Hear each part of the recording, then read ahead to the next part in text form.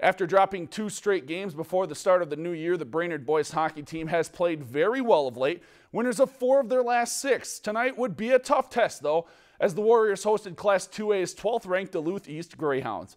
Taking to the first period, Brainerd down 1-0, but not for long. Jack Evans scores to tie the game up. Then the Greyhounds took their opportunities to shoot all night. Found it hard against the Warriors goalie Colin Cleffman. He gets the nice block right there.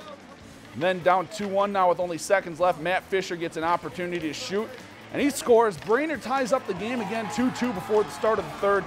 That would be the last goal tonight for the Warriors, though, as they eventually lose to Duluth East by a final of 6-2. If you've enjoyed this segment of Lakeland News, please consider making a tax-deductible contribution to Lakeland Public Television.